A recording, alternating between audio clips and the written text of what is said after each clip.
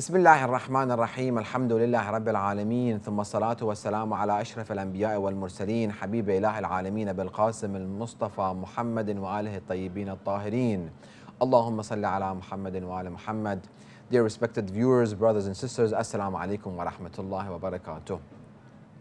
It's an honor to be amongst you discussing the holy verses of the Quran and the blessing narrations of Ahlul Bayt alayhim as-salam. We have reached, if you have followed us, the last verse of Surah Al-Hamd, صراط الذين أنعمت عليهم غير المغضوب عليهم ولا الضالين. O Allah, guide me to the right path, the path of those people that you have blessed, not those who have your wrath, incurred your wrath, nor have been astray. We discussed about ladina, where Allah brought examples, where Allah didn't say sarat. And then also we discuss about an'amta, and we're bringing who are those people who Allah subhanahu wa ta'ala has blessed. We discussed about chapter 4 verse 69, where Allah says that those who we have blessed are anyone who obeys Allah and His Rasul. وَمَنْ يُطِعِ اللَّهَ وَالرَّسُولَ فَأُولَٰئِكَ مَعَ الَّذِينَ أَنْعَمَ اللَّهُ عَلَيْهِم مِّنَ النَّبِيِّينَ وَالصِّدِّيقِينَ وَالشُّهَدَاءِ وَالصَّالِحِينَ وَحَسُنَ أُولَٰئِكَ رَفِيقًا. Whoever obeys Allah and the Apostle, they are with those whom Allah have blessed, including, so people who we want to be on their path are those people who Allah have blessed. Who are those people? They are including the prophets, the truthful, the witnesses, and the righteous. And excellent companions are they. So we discuss about the prophets, and then we are talking about the truthful. But before continuing with the truthful, what is this ni'mah that we are talking about? Is there a place that we talk about, Allah has mentioned ni'mah? Yes, chapter 5 verse 3, where Allah subhanahu wa ta'ala says, الْيَوْمَ أَكْمَلْتُ لَكُمْ دِينَكُمْ وَأَتْمَمْتُ عَلَيْكُمْ نِعْمَتِي. Today I have perfected your religion for you, and I have completed my blessing upon you. What is this complete blessing? Nothing but the religion of Islam taking to be completed by the wilayah and guardianship of the commander of the faithful, Amir al-Mu'mineen, Ali ibn Abi Talib alayhi salam. Where Allah subhanahu wa ta'ala on the day of Ghadir, both Shia and non-Shia agree that this verse revealed to the Holy Prophet on the day of Ghadir, after he appointed the commander of the faithful, Amir al-Mu'mineen Ali ibn Abi Talib alayhi salam, as his vicegerent, as his successor, as his Khalifa. When this was done, Allah says that today I have perfected your religion, and today I have completed my blessing upon you. So what is this blessing that Allah has blessed us with? And those four people is the guardianship of wilayah and the wilayah of Amir al-Mu'mineen Ali ibn Abi Talib alayhi salam. There's a lot of discussion into this. We want to go back to our Nabiyyin, Siddiqeen, Shuhada and Salihin. So we say Siddiqeen are those people who are truthful internally and out. Their action matches and syncs completely and 100% with their belief, and their belief completely syncs and matches their action. We see unfortunately some people say, oh Shaykh, I don't have to wear hijab. Oh Shaykh, I don't have to pray. Oh Shaykh, I don't have to practice all of our furu' ad-deen and all of our wajibat. It's not about the action that much, it's about your internal belief, internal intention. You should love Allah subhanahu wa ta'ala. You should be pure internally. The physical body doesn't have that much value. We read within the Holy Quran, Bismillah ar-Rahman ar-Rahim, wal asr, by dawn, Inna al-insana lafi khusr, that indeed man is at lost, except illa alladhina amanu. So believe is the first part. Wa amilu salihat. It both have to come together. Belief and action, they both have to sync. They both have to match one another for us to be amongst Siddiqeen. Not that I do something outward in front of people, but internally I'm completely the opposite. How will I know this? When I go home at the end of the night, when I calculate my own deeds, that we are really recommended on a daily basis, hourly basis, for us to calculate our own deeds. Let me see how much good deeds I gained and how sin I gained and I lost from my good deeds. Which, let me put these two actions, action of mine on a scale to see which one is more heavier, my good deeds or my bad deeds. So at the end, I will be able to judge myself. And Imam Amir al-Mu'mineen, the commander of the faithful, Ali ibn Abi Talib, has said, حَاسِبُوا أَنفُسَكُمْ قَبْلَ أَن تُحَاسِبُوا.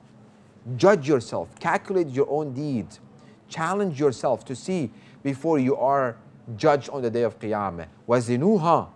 Put it on the scale, see which one is heavier, the good deeds or the bad deeds. Are you truthful in action and belief, both of them together, or you just do something out externally in front of a people, but when you are by yourself, you are not who you say who you are. So that's Siddiqeen. Again, we can discuss more about it, but we trying to be brief and giving you hints and clues and ideas for you to keep researching and reading and analyzing and diagnosing your personality to see where do we fit. وَالشُّهَدَاء. Who are these witnesses? Shuhada, some people have translated as the martyrs. Shuhada, Shaheed, the one who fights defending the religion of Islam, defending the properties and the land of Muslims. But Shuhada in here doesn't translate to martyrs. Rather, it translates into the witnesses. They are not martyrs, they are the witnesses. Shaheed, witness. Where we get this translation? Chapter 16, verse 89.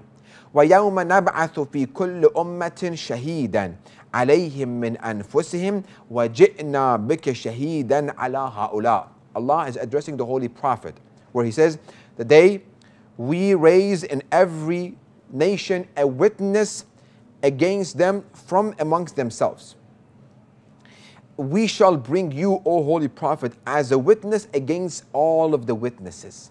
So for example, the nation of Prophet Musa ala nabina wa alayhi salam, the witness is Prophet Musa. The nation of Prophet Isa ala nabina wa alayhi salam, the witness is Prophet Isa ala nabina wa alayhi salam. Every Imam of our time, during the time of Imam Hassan al-Mujtaba alayhi salam, he's the witness. The time of Imam Hussein alayhi salam, every Imam is witness of his people, of his time, of the Imam. Rasulullah becomes the witness above all of these witnesses. Those who are killed for the sake of Allah subhanahu wa ta'ala, they're not called shaheed within the text of Quran and the words of Quran. Rather, they are who've been killed by the sake of Allah. So that's a witness. So we believe that every action of ours, everything that we do is present. Allah sees it, Rasulullah sees it, and the Imam of our time, Imam Mahdi, may Allah hasten his reappearance, he sees it. And these two angels also, they are witnessing. Again, we can discuss a lot about this, about the witness and what we need to do, how careful we have to be. A lot of action plans can be driven. One thing that's actually one good action plan, let's mention it, the time goes very fast. It's that everything we do, let me think 1 second before everything I do, this act of mine is presented to Allah, Rasulullah, Imam Mahdi ajalallah ta'ala farj al-sharif. Am I not going to be embarrassed if I did this task? If I did it, I shouldn't do it. That gives us a good tools, good equipment to fight our ego, to fight our internal shaitan that deviate us to the right path, to the wrong path. So we have to be very careful.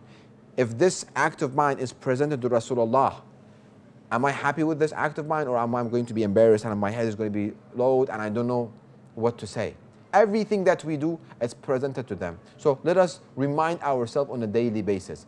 Allah sees, Rasulullah sees, the Imam of our time sees, and the angels see what we do. So who are these righteous people? Who are those who have inner and outer righteousness that we have Siddiqeen? Who are these Siddiqeen? None but Ahlul Bayt alayhim salam, where Allah has purified them. Where we read chapter 33, verse 33, إِنَّمَا يُرِيدُ اللَّهُ لِيُذْهِبَ عَنْكُمُ الرِّجْسَ أَهْلَ الْبَيْتِ وَيُطَهِّرَكُمْ تَطْهِيرًا. Indeed, Allah desires to repel all impurity from you, O people of the household, and purify you with a thorough purification. These are Siddiqeen, Ahlul Bayt alayhim salam, that are the path. So they are the right path. Do we see anyone within the history that was able to attain that highest level and to be very close to Ahlul Bayt alayhim salam? Or we have also people say, Imam said that he is from us. Yes, we do have examples. We have Salmanun minna Ahlul Bayt. Salman al-Muhammadi. Some people say Salman al-Farsi. Imam Sadiq alayhi salam has said, say Salman al-Muhammadi. And the Imams of Ahlul Bayt alayhim salam and Rasulullah said, he is from us.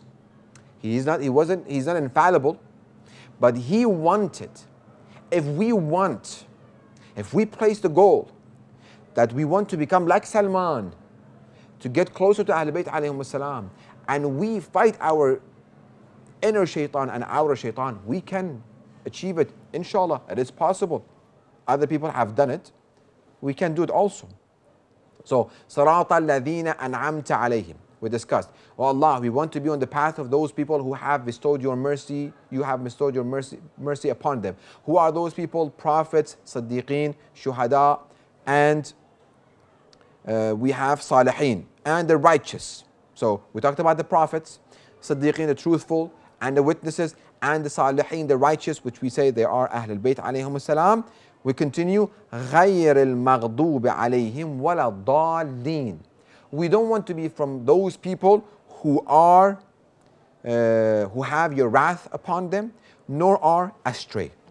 So there are three groups of people. Number one, those who are on the right path. Number two, those who they saw the right path and they followed it. صراط الذين أنعمت عليهم. One sarat, they found it, they saw it, Allah showed them, and they followed it.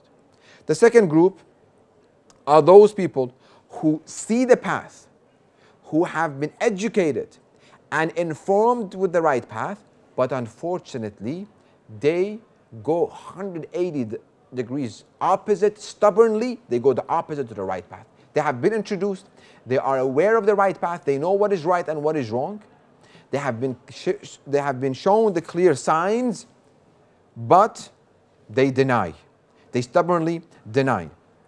Read about them within the holy verses of the Quran, where Allah says, فَلَمَّا جَاءَتْهُمْ آيَاتُنَا مُبْصِرَةً قَالُوا هَذَا سِحْرٌ مُبِينٌ. But when our signs came to them as eye-openers, they said, this is plain magic. Are we amongst those people or not? Allah subhanahu wa ta'ala is not only showing signs to some group of people and not showing signs to other group of people. Allah will show His signs, the signs of the truth, the signs of the right path to everybody. It's up to us to follow it or not. This is the free will that we have. Are we going to walk on this right path, or are we stubbornly going to reject it, even though after we have seen clear signs and eye-opener signs of Allah subhanahu wa ta'ala, we reject? What do I mean? Let me a little bit elaborate. Some people attend many majalises. They listen to many lectures. They read books. Clear, for example, I come to the sisters and then I come to the brothers also. They have been given clear ideas, proofs from the holy verses of Quran, from the narrations of Ahlul Bayt alayhim salam about the importance of hijab. Hijab, hijab, hijab, hijab. They have been given. The signs have been given. The proofs have been given. The concept is very vivid, clear. There's nothing confusing about it. Nothing confused about it, but they reject because of their personal preferences, or they have their own excuses why I prefer not to wear hijab. Allah has shown. Brothers, don't do this haram. For example, music is haram, looking at the opposite gender with lust and desire is haram, and anything that is haram that we have. Many reasons have been given. Salah on time, brothers and sisters, khums, zakat, hajj, everything that Allah subhanahu wa ta'ala wants from us. The reasons and the explanation is all out there. If we want to find the truth within them, we can find it. Brother, why do you delay your salah? Why don't you pray? Sheikh, salah, this day and age, I'm at work, at school, excuses, I cannot pray on time. I come home at the end of the night, I pray all my prayers together. Well, Allah says, after we have shown them our signs, Allah says, وَجَحَدُوا بِهَا وَاسْتَيْقَنَتْهَا أَنفُسُهُمْ ظُلْمًا وَعُلُوًّا فَانظُرُوا كَيْفَ كَانَ عَاقِبَةُ الْمُفْسِدِينَ. And they denied them. What they did deny? They denied the signs of Allah subhanahu wa ta'ala, which was an eye-opener signs. And they denied them unjustly and proudly, while their soul had been convinced of them. Consider then how was the end of this mischief makers. They see the signs. Allah shows us the sign. We cannot just sit and discuss about other people. Oh, those people were deviated after the time of the Prophet, after Rasulullah departed this world. People were deviated. They didn't follow the path of Ahlul Bayt alayhim salam. They didn't hold on to the path of Ahlul Bayt alayhim salam. Well, are we holding on to the path of Ahlul Bayt alayhim salam? Are we truthful to them? Are we applying their teachings after we have been educated and we have been lectured, we have attended seminars, we have attended conferences, we have read books? Do we have any excuse? Am I on the path of those people who Allah has bestowed His mercy, or am I on the path of those people who have Allah's wrath? So, action plan, before we conclude. Action plan will be everything that I hear from the wajibat and muharramat, things that are obligatory acts, and these acts that I need to not participate, and I need to abstain myself. Let me find, as soon as I read the reasons and why it's wajib that I need to do it and why it's haram I should not do it, I see the signs. My shaitan says no, I say I will. If I see the signs, which Allah will show everybody the signs, everybody, not one sign, not 5 signs, not 10 signs, not 100 signs, hundreds and thousands of signs Allah will show us for us to be on the right path, for us to be holding to the path of Ahlul Bayt alayhim salam. Allah will educate us, Allah will inform us. But if I decide my ego and my internal shaitan is stronger, and the shaitan outside, I have listened to him so much that they're stronger, they deviate me, and I make decision to go 180 degrees away from the religion, well, I will have Allah's wrath upon me. There's a little more left to this discussion. Inshallah, we will leave it to the next episode. We'll conclude our episode by reciting Dua al-Faraj, asking Allah subhanahu wa ta'ala to hasten the appearance of our beloved Imam Mahdi ajalallah ta'ala faraj al-sharif. Bismillah ar-Rahman ar-Rahim. Allahumma kun li wadika al-Hujjat ibn al-Hasan salawatuka alayhi wa ala aba'ih fi hadhihi as-sa'ata wa fi kulli sa'ah waliyan wa hafidha wa qa'idan wa nasira wa dalilan wa ayna hatta tuskinahu ardaka taw'a wa tamatta'ahu fiha tawila bi rahmatika ya arhamar rahimin.